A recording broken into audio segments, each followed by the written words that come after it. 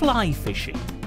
The casting of an artificial fly to a trout in the hope of fooling one of the wilier species in the United Kingdom. Clever techniques needed for clever fish. And for the beginner wanting to try this particular sport, it can be the most daunting. It's all about accuracy, control, timing and camouflage. Fly rods, fly reels, leaders, sinking lines, floating lines, a myriad of lures from buzzers to nymphs, from terrestrials to humongous, from hare's ears to the inspirationally named boobies. It could all get a bit complicated. But today we have the answer in bringing to the small screen the talented teaching skills of ex-UK international and manager Simon Gorsworth, European champion Ian Barr. Both these guys not only fish well, they guide well. I have no doubt that after watching this programme, you'll have a much easier time learning how to fly fish on still waters. So, without further ado, let's join Simon at Blakewell Fishery, a premier water in North Devon. Hopefully, he's cracking into the first fish of the day.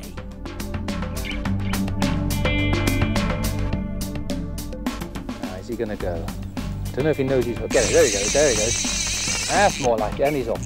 Keep your rod high, never panic when you're playing a fish. It's too easy when you hook the first few trout to try and rush the thing to get the fish in, but any time he wants to run, just let him go.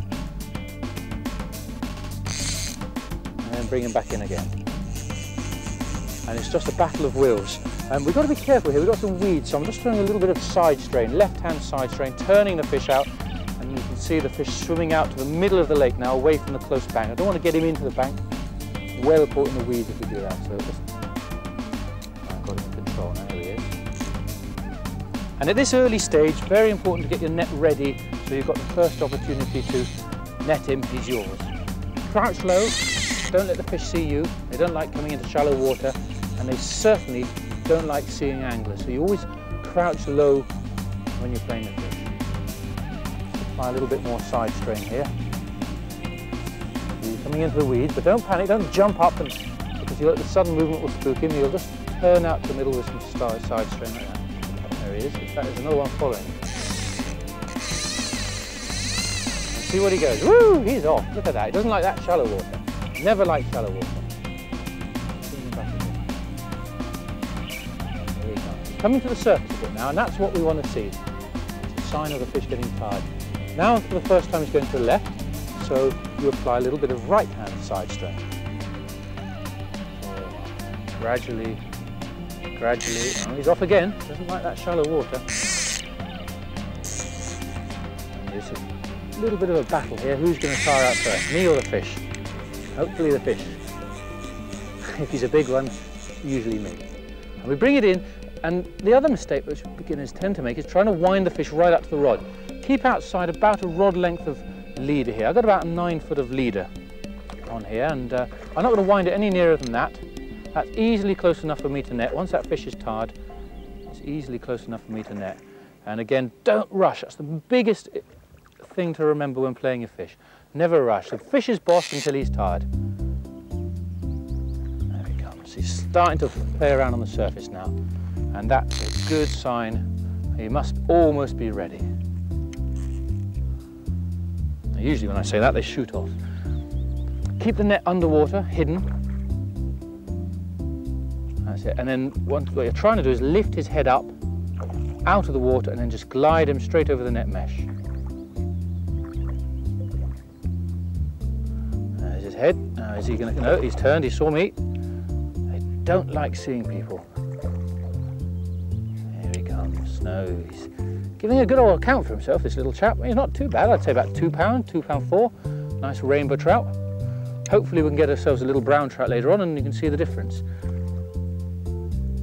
Okay, keep his head up, keep his head up, keep his head up, keep his head up, keep his head up, and he's in. And we swing him ashore. And that's what nymphing's all about, catching trout like that. Light tackle, wonderful.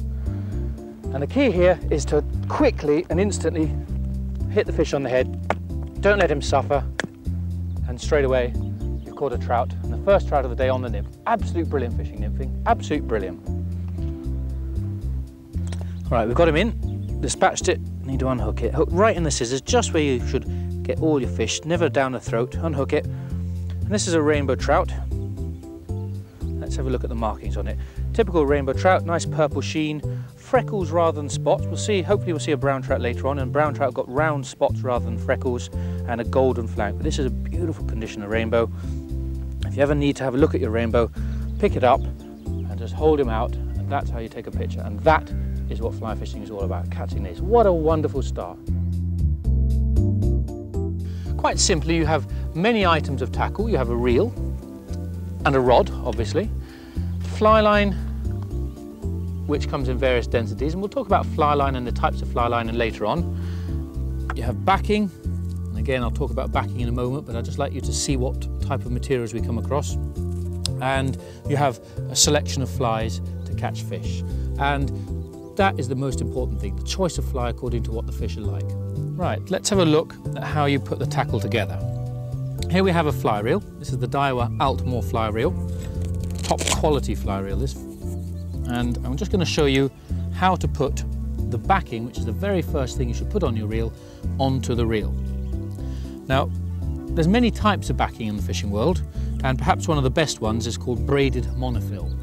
Braided monofill is made of individual strands of monofill braided together to create a hollow but thick, strong rope. Now, for something I'm going to show you later on, and the reason I would like to dwell on later is before you actually start putting the backing on, cut off about 2 foot of this braid and put that aside. And you'll see why later on. And this is before you even put the backing on, cut the braid off. Now, there's 1 or 2 very, very important tips with putting backing to the reel. And the first thing I think you should know is that to prevent the reel and line slipping, you should tie in the very end of your braid an ordinary overhand knot. Just one of those. Pull it fairly tight and lock it. Snip off the stub. And what I'm actually going to do is tie a slip knot around the actual reel itself, and the granny knot on the end of the monofill stops the slip knot sliding. So you poke the line around the reel and just a very simple knot where you just twist the line around the main stem like this and tuck the short end back through once and twice and pull tight. And what you're left with, if you've done it correctly, I'll just slide this knot to the end like that. The granny knot locks against the knot, and you just slide this down and it should tighten nicely around the reel.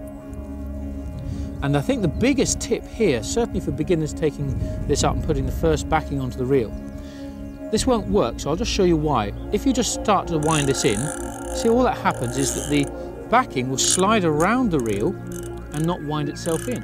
And many, many times I've come across people, anglers who fish for 10 years, 5 years, or beginners who haven't attached the backing in the right way. And what will happen is the line slides around like that, even when you've got the entire backing and fly line on. So really essential tip when you attach the backing to the reel with a knot, I put a small drop of super glue. Leave that dry for a second. And the super glue will set and stop the backing spinning around the reel. So when you wind the line on, it's going to get a firm grip, it's going to attach itself to the reel. You're not going to be worried later on about the entire line slipping within itself. We leave that to dry. Got to wind the backing onto the reel now, and it's very important that you connect the backing to a form of spool holder like this. This is what we call a green dragon. It doesn't matter if you use a green dragon or you can use a biro pen and put the biro between your knees and wind it on like that. This is very useful for me. I put a lot of backing onto the reels, so I buy a green dragon. And the green dragon goes onto the very end of the rod. And then I put the reel on the bottom end of the rod to wind it in. And again, if you haven't got a green dragon, don't worry about it. You put a biro between your knees and the backing goes on the biro between your knees, and you just wind it similar to what I'm doing now, but the difference is the backing is on the reel. You wind this backing very steadily, and it's very important that as you wind the backing in, you do two things. First of all, you keep the line tight between your left index and middle finger, and this is if you're right hand wind, and that keeps a bit of tension between the reel and the fingers so the backing doesn't go on slack. And secondly, let me get a good shot of that, but I wind the backing back and forth across this reel, covering from one side to the other. And what that does is lays the backing on a nice even smooth build up, and I'm not going to build up a great lump in the middle which is going to cause problems later on. Once the backing's on, we have to put on the fly line. And when you buy your fly line, it comes in a plastic packet like this, plastic container. There's a sticky label inside. Take that out, put it aside. Tells you what your line is. So later on, once you've put the fly line on and you go fishing for 6 or 8 months and you're not too sure what fly line you've got, the sticky label should be on your reel showing you what it is. You then cut off your little black tags. Careful not to cut the fly line when you do that.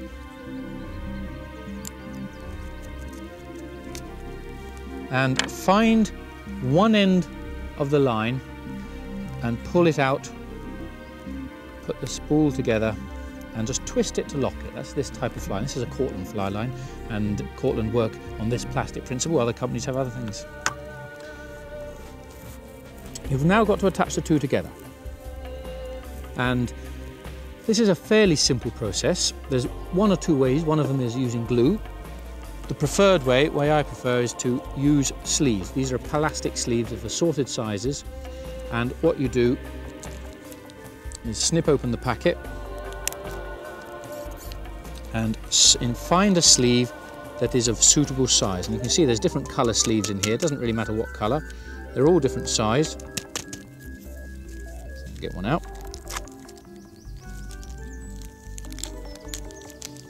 And there are different sizes because you get different thicknesses of fly line. The heavier your fly line is, the thicker it's going to be.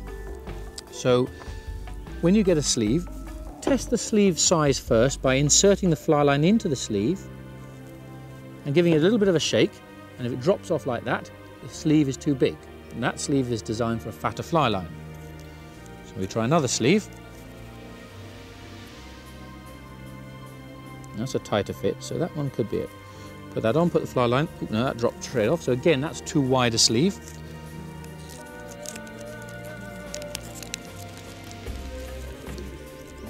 And you keep going until you find the right size sleeve for the fly line. That's more like it. Now that one didn't fall off, so we've got the right size sleeve there. It doesn't want to be really tight, it wants to be just fairly friction, a little bit of friction there, but loose enough so that the line will slide in and out, and tight enough so it doesn't fly off when you give it a wiggle. Having found the sleeve, snip off about ½ an inch and put the sleeve onto the braided backing. It's just like threading a needle. Careful how you do it, and pop the sleeve straight over the braided backing you've got here. And slide the sleeve right out the way. At the moment it's got nothing to do with what we're going to do here. Come back to the fly line, pick up the fly line, and remember I was saying earlier on that the braid is hollow. So what you want to do is insert the fly line up the middle of the braid. Okay, it's a little bit slow to start with, and what happens is the braid will start to fray. Don't worry, keep going, just pushing the fly line, working the fly line down the braid, and you'll find at one stage it will just start to bite. There we are, it's bitten.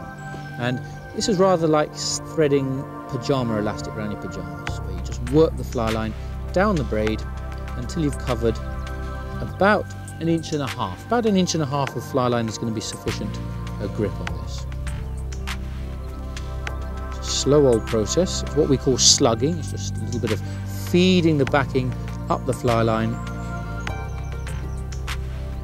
until, as I say, there's perhaps 1.5 inches there.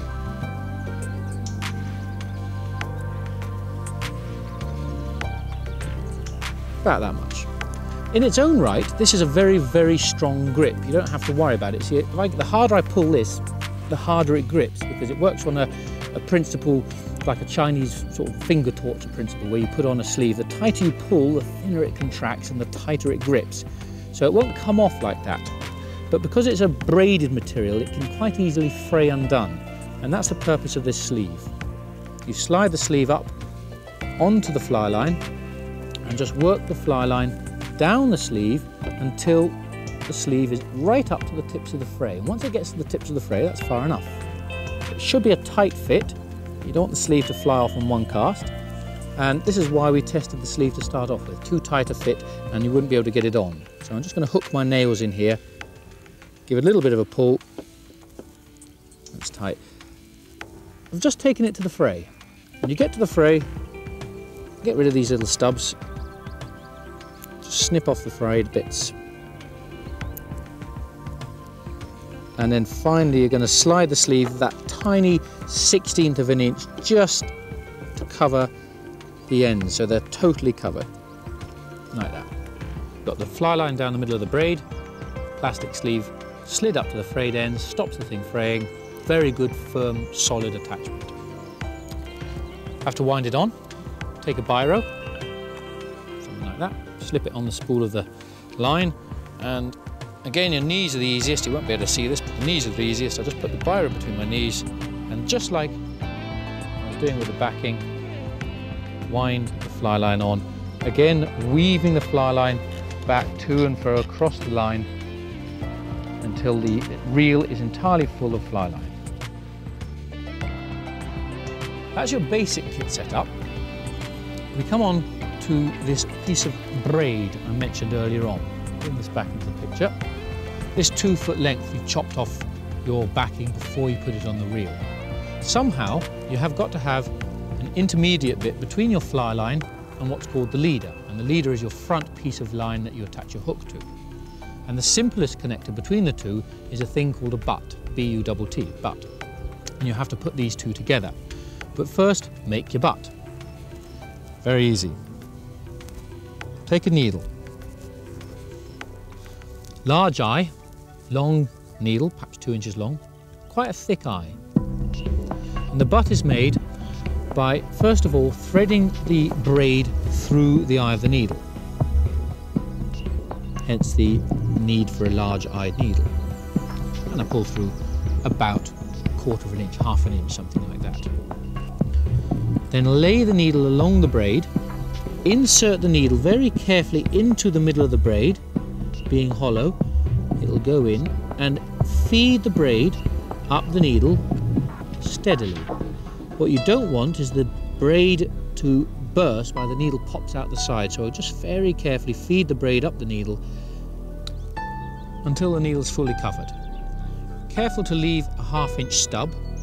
You pull the braid down till the needle bursts itself through, and then holding the bare needle, feed the braid up towards the eye of the needle, just pushing the braid up the eye of the needle.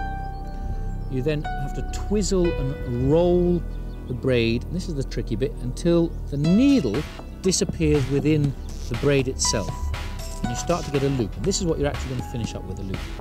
Keep feeding the braid off the needle eye, and again insert something like the end of a biro or anything into this loop, because you don't want to lose the loop. The loop is what we're actually making.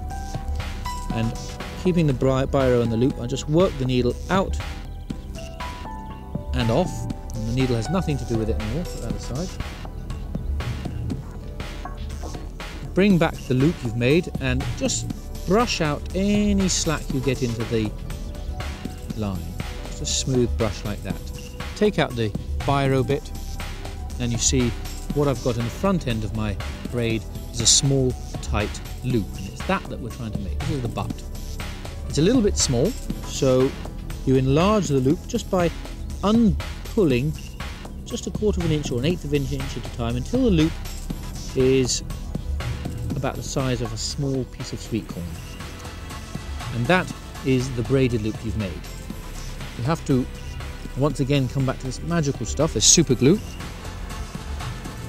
and squirt a single drip of super glue just about 1/4 inch from the V of the loop, just about there. Just a drip, and the super glue will set and it will hold the loop, and the loop will neither be able to get larger or smaller, it will be fixed at that size. Cut the fly line, this backing stuff, and what you need to do is find the double bit. There's a double bit here where the braid has gone down itself to about here, and this is what we call the double bit. You come down about 2.5 to 3 inches from there along the single and snip the thing you've just made off. And there's a bit more braid here to make some spare butts.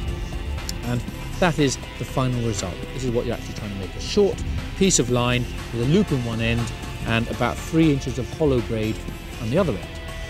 You've got to attach it to a fly line now.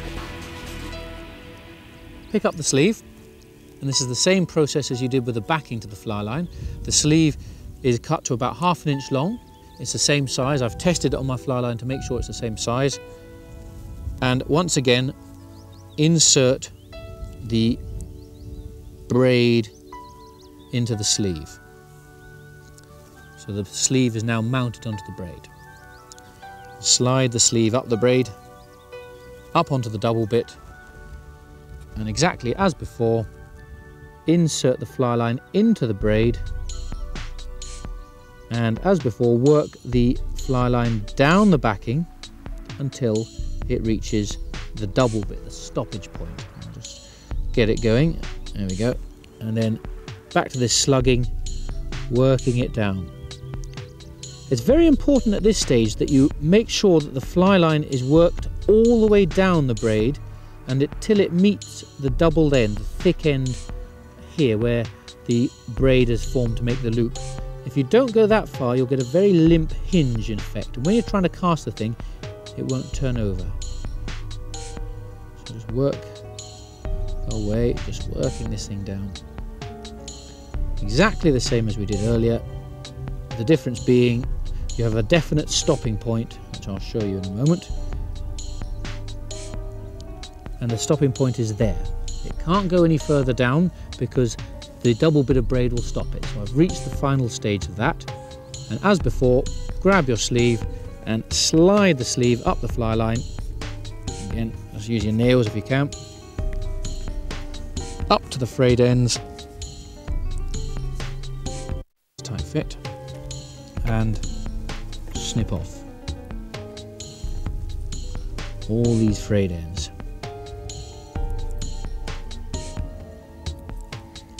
And then the final stage with this is again to slide that sleeve up just to cover the stubs.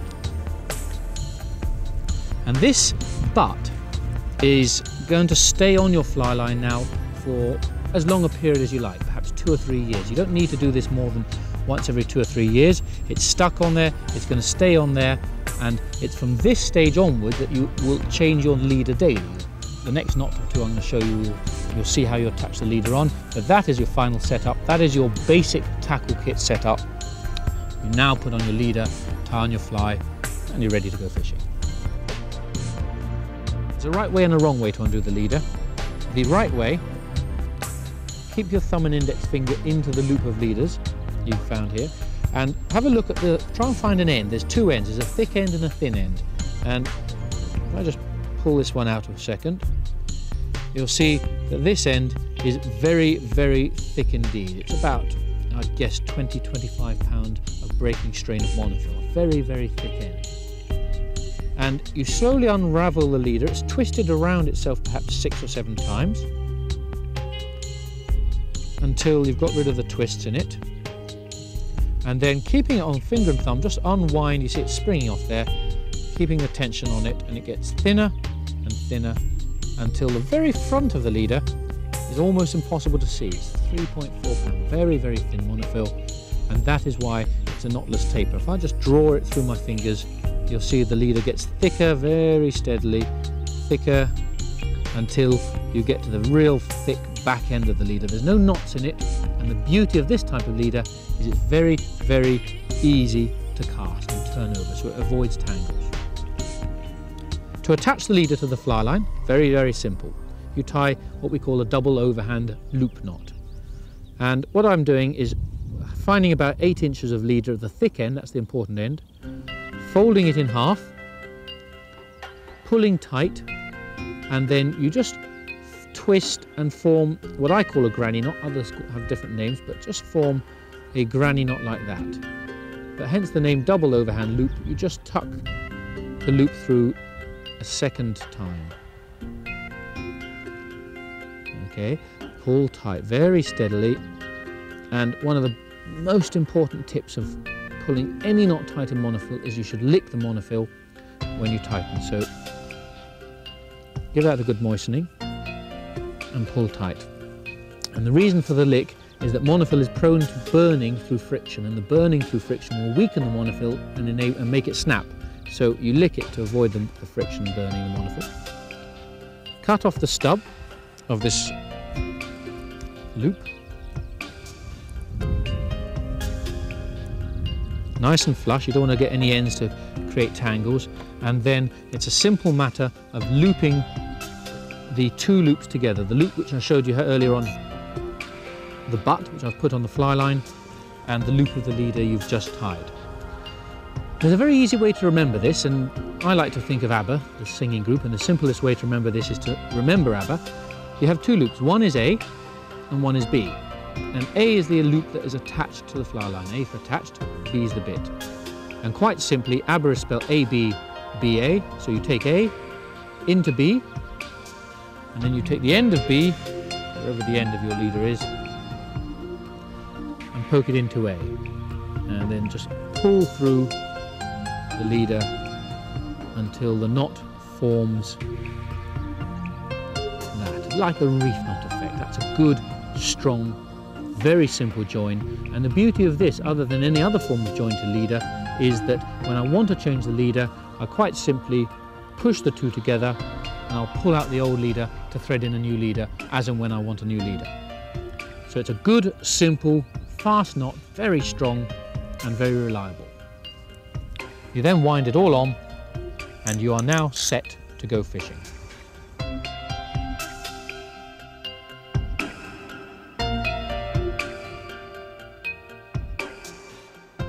There's plenty of fish rising on the lake. In fact, the fish haven't stopped rising, and you cannot turn down an opportunity like that. When fish are coming up to the surface, you have to really try a dry fly. So we'll have the nymph off, and one of the most useful techniques when dry fly fishing is what we call the suspended buzzer, and that's the type of dry fly I'm going to start off with. So we'll take the nymph off. And this is the box of dries, and as you can see they range in a variety of colours. I'll stick the nymph in there for the time being. They range in a variety of colours and sizes. And you've got to really think of what the fish are feeding on, and I think the fish are going to be feeding on something like this little chap. This is an elk hair emerger. It's black. Black is the predominant colour of stillwater fish. They feed on black more than anything else. So we're going to tie a black fly on to start with.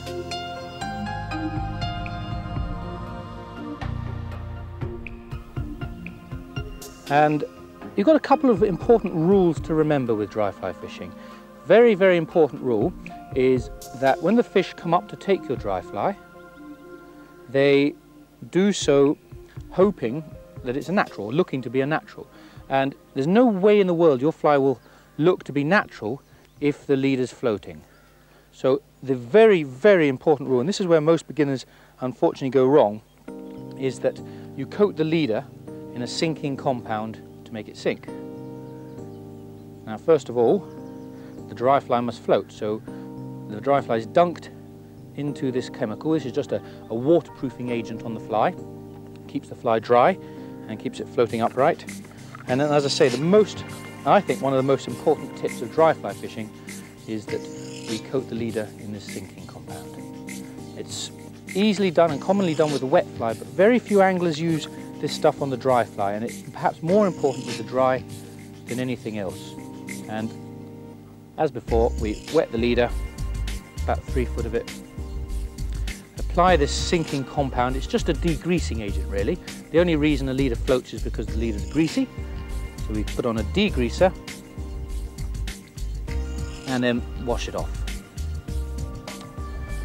And that's the dry setup. And the technique, well, we'll show you the technique. But first, I think we shall go over to the corner there. There's a few fish rising in that corner, and we'll give it a go. Let's see how successful the dry fly is.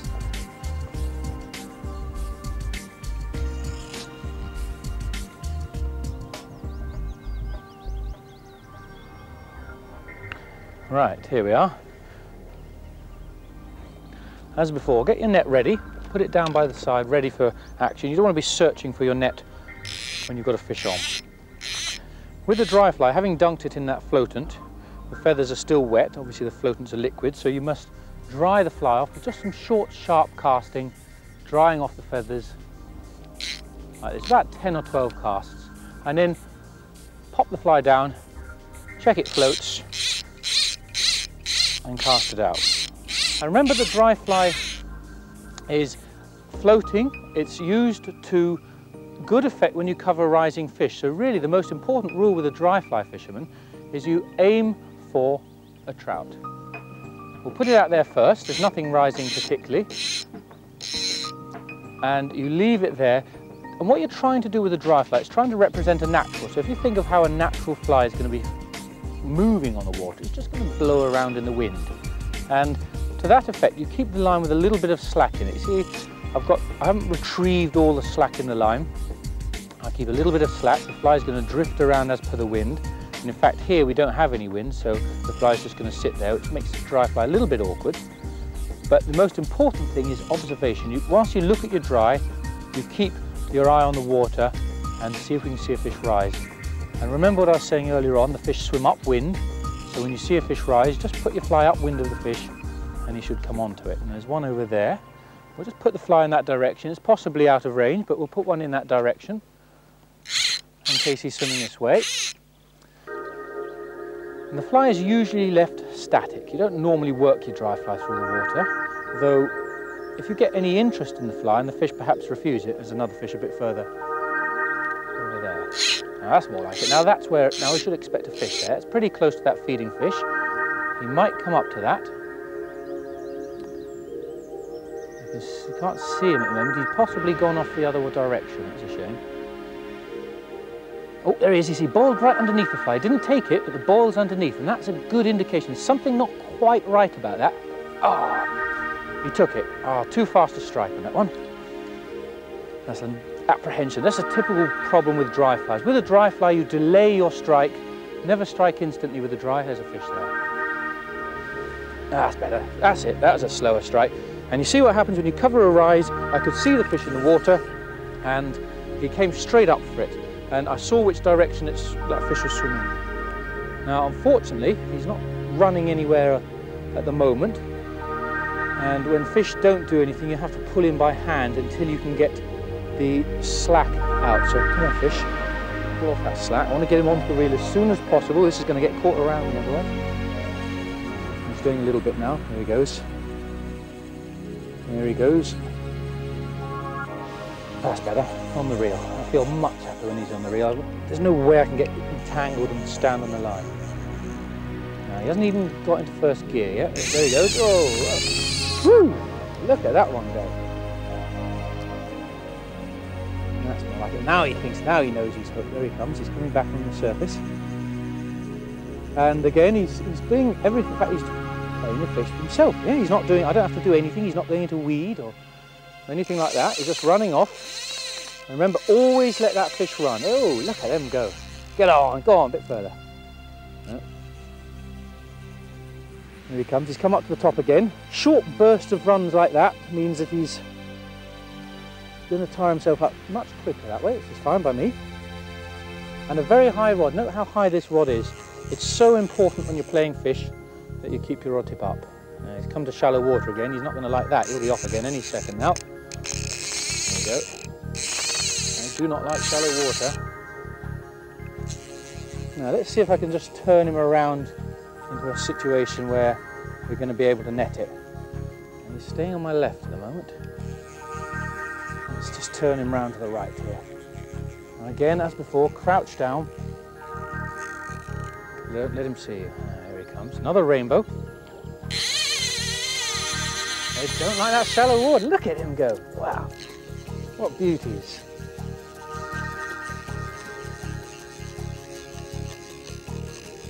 Okay, he's coming in again. Now, I don't want him to get too near that weed, so I'll put a bit of side strain on it here.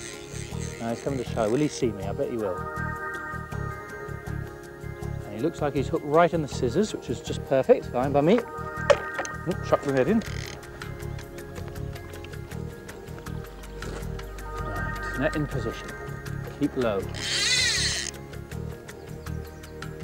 That's more like it. He's coming up to the top a lot quicker than the other fish, so he's tiring. But never make the mistake of thinking that he's tired. He could just scoot off at any second, and tear off he will. If he sees me. As soon as he gets that shallow water. There he goes. Doesn't like that shallow water. Come on, in you come. Keeping that rod high.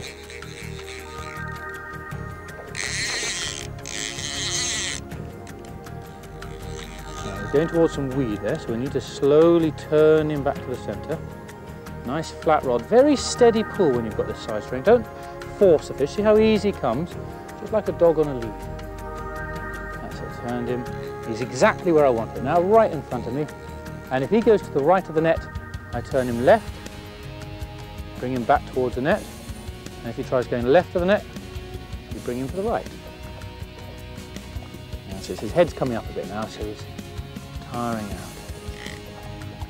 Now he's going right again.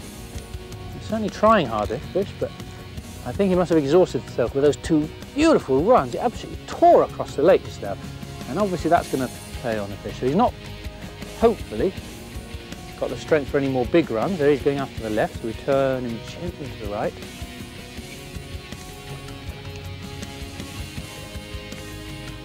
As before, do not bring that fish in too near. The great temptation is to wind that line in.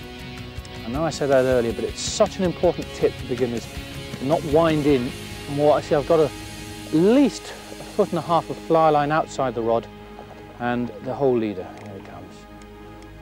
Don't let him see the net, keep the net still, and in we go. Oh, that's a better fish. That's another fish just like the other one.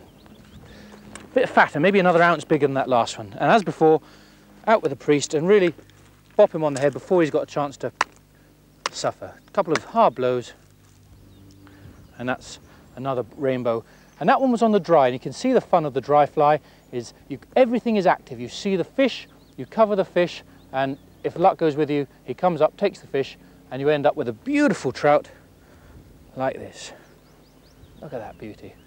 And I'll unhook that in a moment.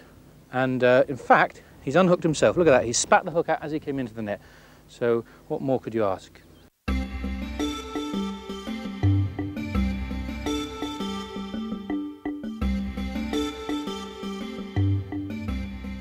Right, the dry fly's out there again. We've just put it out to see if there's any fish rising around this area.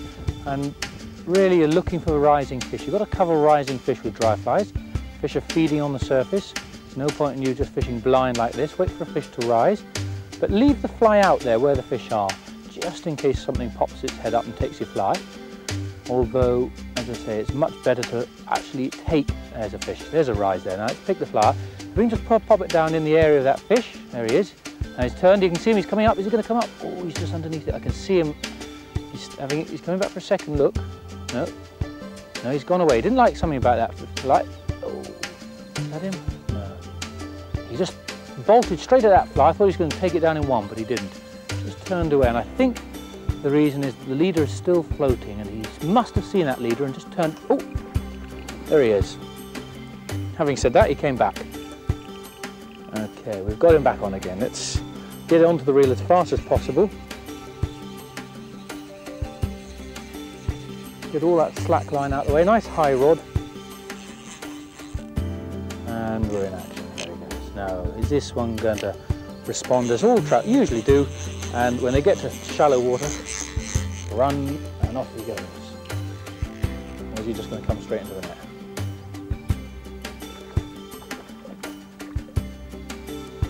Not doing it, this chap.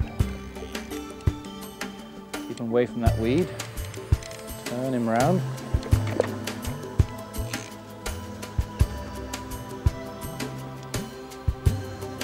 Now let's have a look. Remember, always get that net in position well in advance of you netting the fish, so the first opportunity you get to net it, you can land it. Keep his head out.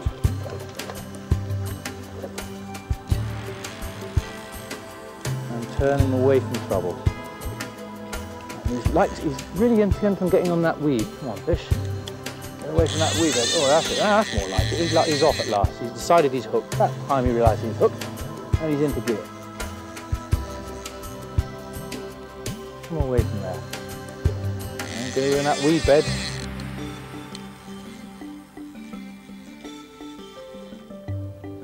A little bit of side strain. We should just very carefully ease him round to the front. He saw me again. That's more like it. Now I've got him in control. There's no weed beds out there. Now if we can keep his head up, there he is, head out the water, just draw him in, and Bob's your uncle. Now that's the success of the dry fly. And as before, you've got to dispatch this fish fairly quickly. Don't even take him out the net when you're dispatching the fish. The net's a good grip. It enables you to hold the fish. You don't drop the fish, it doesn't slip out your fingers. So hold the fish in the net when you're dispatching it. And please do dispatch your fish straight away. Don't leave it there suffering for a few minutes whilst you find your priest. And then as before, we'll unhook the fish and slip it in the fish bass.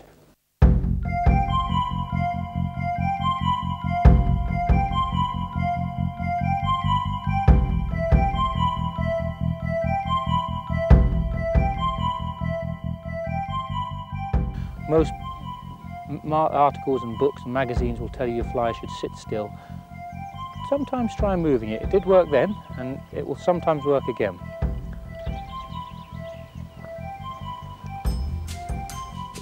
Just remember, too hard a twitch and you're going to sink the fly straight away. It's a brownie. Oh my goodness. That's a brownie. Coming up from the depths. Now this is a brownie, a beautiful brownie. This is more like it. Now let's hopefully we can land this brownie, and I'll show you what you're going to do. Now, personally, I have a rule. I don't like to keep brown trout. So if we can get this trout in, I'll show you how to return a fish. You can see him coming up from the depths. Keep him up. Don't net any fish you're going to return. Wet your hand. Grab the leader. Put the rod down. No sudden movements.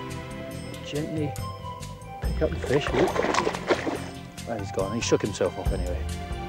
That was a brown trout, and that's what I've been trying to catch all the time, a brown trout. And unfortunately, he shook himself off, but I'd like to have picked that up and just show you the difference between a brown trout and a rainbow trout. And remember that brown trout, I prefer to return brown trout. They're the natural wild fish of the waters. That one was a wild brownie. They don't stop brown trout in this lake, so he was going to go back. He's gone back anyway. He's a happy little chap. He got off a bit before I could show you, but he's unharmed and he's shot off. Thanks for that, Simon. Let's now go and find Ian Barr at Lenches Lakes, Evesham. Well, here we are at this beautiful little lake, yet just one cast to produce this beautiful rainbow trout of approximately 2 pounds, taken on a very imitative dullback nymph. Here we go now, we're off to go and try and catch a second fish, maybe on the second cast, maybe not. We'll have to see how we get on. So here we go, onto the lake.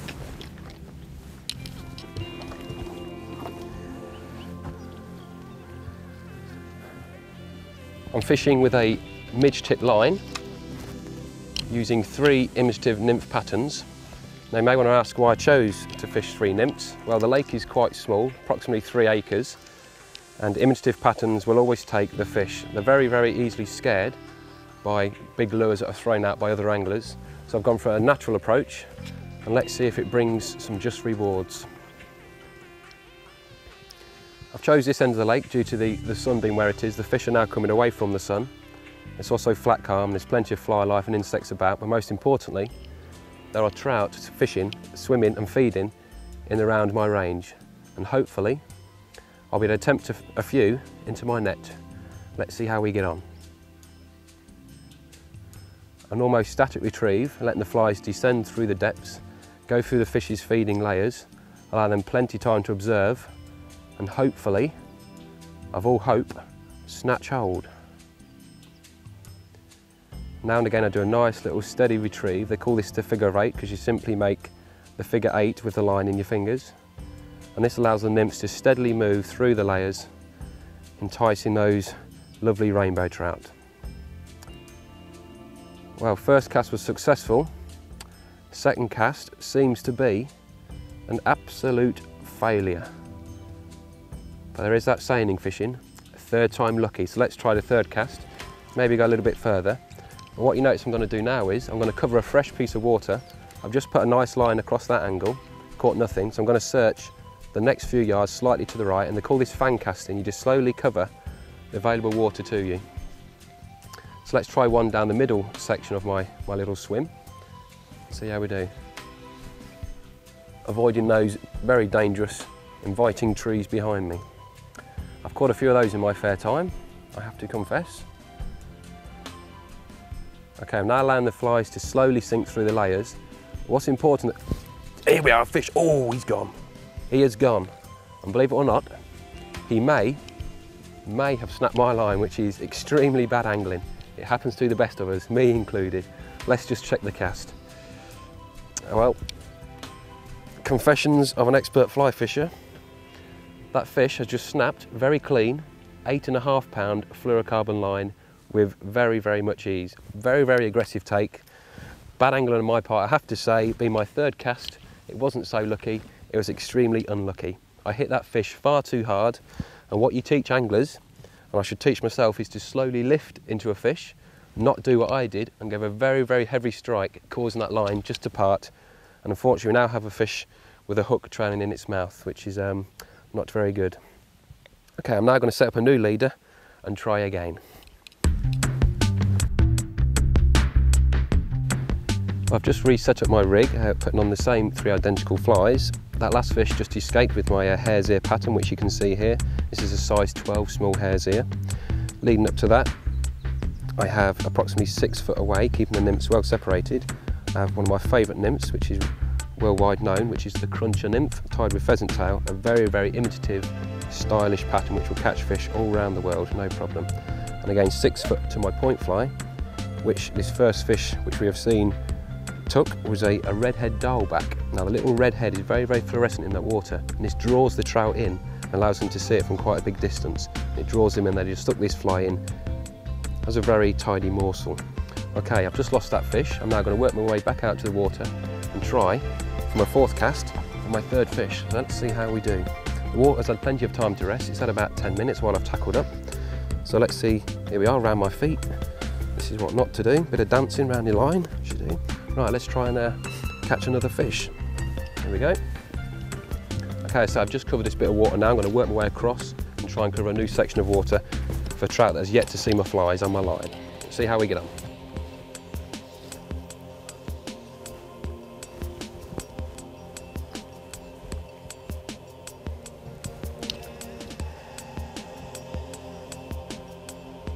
Okay, that last fish managed to break my line because my rod tip angle was far, far too close to the water. Fishing it 2 or 3 foot above the water like this gives you a nice big spring. When the fish takes, you will see the line at the end of the rod tip lift like that, and that is your indicator to lift into the fish, and not what I did the last one with a very heavy strike. So this time I should be fishing with a nice big loop away from the water to allow that fish time to get hold of the fly and pull the line away from me. See if we can get one without it breaking my line this time.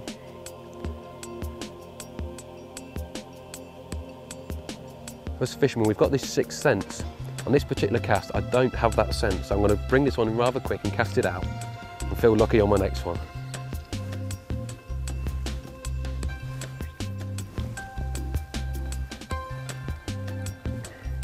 Let's see if that sense is there. It feels good, it feels good. Okay, nice big loop to the fly line.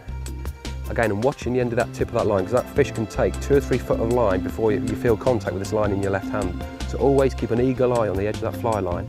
Watch it move a slightest inch, lift into that fish.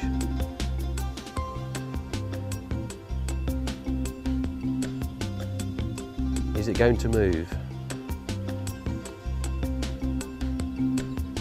It feels good, it does feel right. Come on fish, play the game.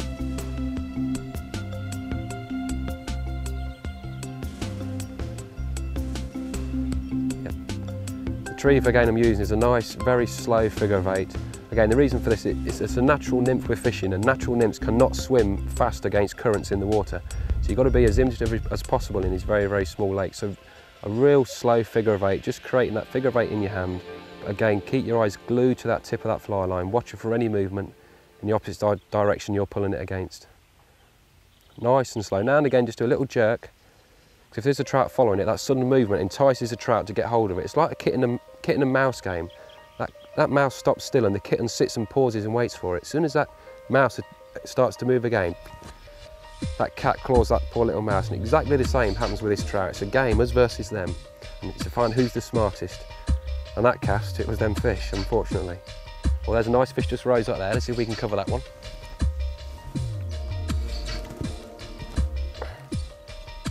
Here we are, tangled around the edge. Okay, that fish has been covered quite well, and I'm expecting it might take.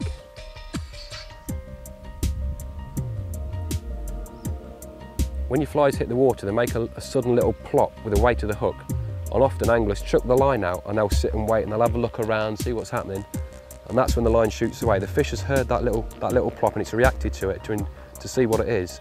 Seeing this lovely little morsel that you're offering it, and it's grabbed it and it's pulled it, and you've not been ready. So as soon as those flies hit the water, you will get 50% of your takes when nymph fishing, when the fish are high in the surface, within 2 or 3 seconds of those flies landing on the water. So a little plop just attracts them towards you.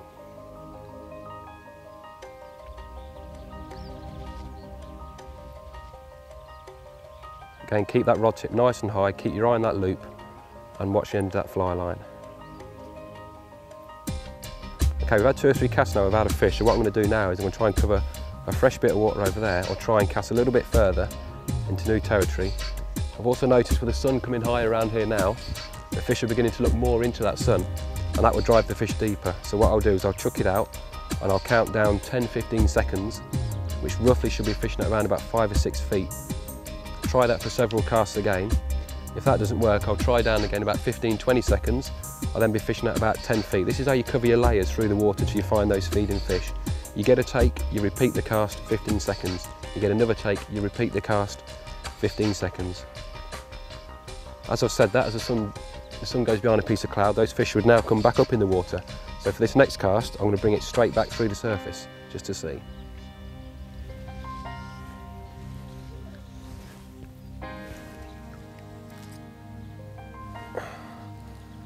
Healthy cast may produce a fish. Again, watch that line. As soon as that flies hit that water, wait for your take. The fish seem to be a fair way out, so I'm going to leave this a little bit longer out there just to see, and fish it static. Now the word static means absolutely stationary.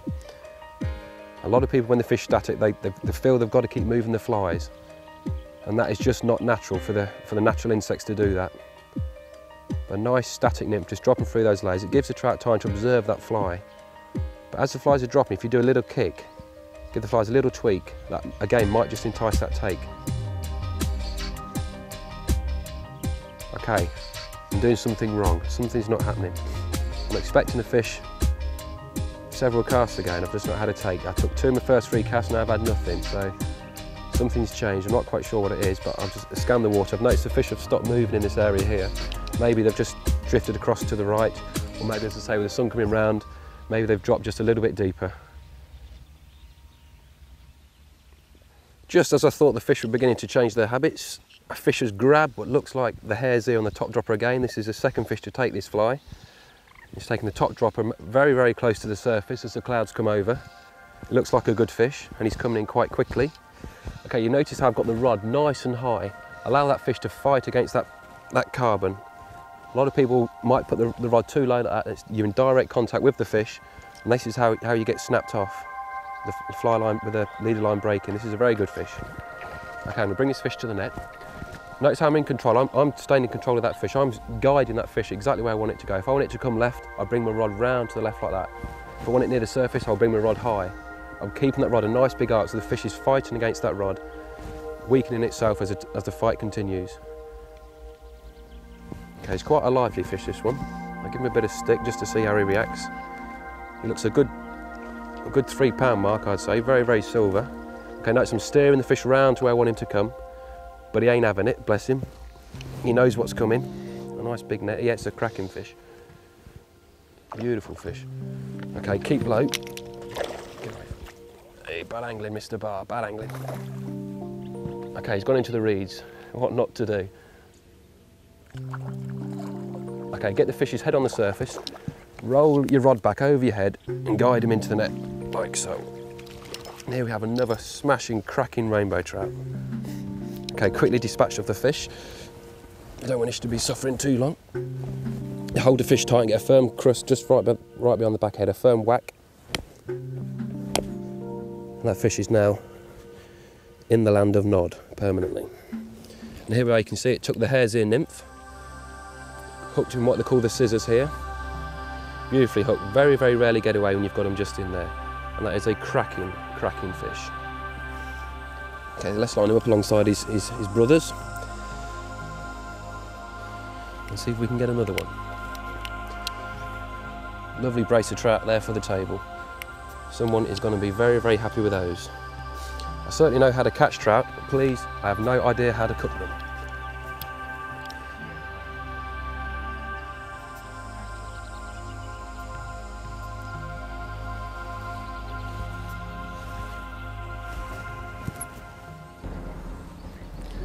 Very, very important when you take up this fly fishing game is to think about your day's fishing ahead. Plan how you plan to catch your trout for the table. Think about what you're doing. Every single cast I'm chucking out, I'm analysing every single cast. Which fly did that fish just take? Did it take it early in the retrieve? Did it take it late in the retrieve? Did it take it pulled fast, pulled slow? What angle was the sun at? Every single fish I catch is analysed. If I'm not catching, I'm thinking, why am I catching? Am I fishing too shallow? Am I fishing too deep? Are my flies the wrong colour? Are they the wrong size? Are they going too deep, too shallow? Each little thing is just being questioned in my mind all the time. Maybe it's got something to do with my job, working as a project manager and an analyst, just constantly analysing data all the time. Fish on again. There we are. Just taking the same one again. That hare's ear really is proving deadly this morning. And again, the reason I put on the hare's ear, there's a bit of thought behind that. When I tied it on, these fish, they could be fairly fresh to the lake.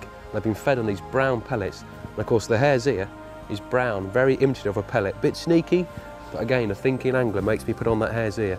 Okay, I've left my net up the bank. I'm gonna have to carefully play this fish and retrieve my net. Let it take some slack line. Here we are with the net. This is a bit of a palaver, but it's all part of the fun. Okay, keep that line tight all the time on that fish. Any slack line might allow that hook just to spring away. This occasion, I seem to have got away with it. Bit of dancing over the line. Take up line dancing. This literally is line dancing as you jump over the line like that. It really is the real McCoy. Okay, keep that rod nice and high. Allow that fish to fight that carbon. You should always be the winner with this fish. So 8.5 pound line, a 2 pound fish, a nice 7-weight rod. Beautiful rod from the Hardy Greys range, the Platinum X. Really does quality rod. It beats the fish very, very quickly. Okay, as soon as that fish gets his head up on the surface, bring that rod high over your shoulder to bring that fish to the net. This is where most fish tend to get lost, is at this final part. Skim him to the net, head over, lift. Very, very easy, very effective way to land those fish. Again, another beautiful trout. They're almost like triplets. Identical size, which indicates maybe they are fresh to the lake and why the hare's ear pattern is working. Again, I'm analysing that same bit of data, similar size fish, probably just been put in. And the old hare's ear, the imitative trout pellet, does the business. One's firm smack to the back of his head, dispatch him quickly. Maybe two. And that's another third trout for the table.